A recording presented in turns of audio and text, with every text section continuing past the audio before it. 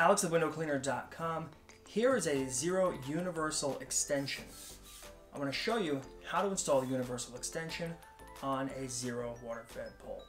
The Xero universal extensions, whether it's this red labeled or the high mod or the Destroyer Plus section, is going to measure 10 feet when fully extended.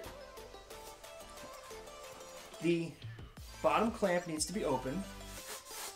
Slide out the red painted portion on the inner section and clamp it down. The clamp on a universal extension and the section is a number 10. That means it will accept a number 9 section inside of it. Number 9 section is going to be the base of a micro or the base of a 40-foot pro. Open the clamp and simply insert the number 9 section at least up to or past the red line. Clamp it down.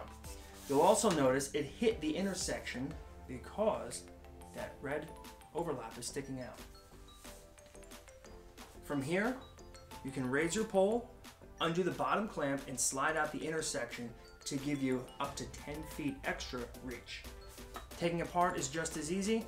Open the clamp and remove the universal extension. Universal extensions, whether it's the red labeled basic, the green high mod, or the Destroyer Plus, can accept other universal extensions, so you can use more than one at a time. Very simple, same exact premise. The upper section, want to make sure that the red overlap is showing, and that goes completely into the section below it. Clamp down, extend this section. Now you have 2 universal extensions together.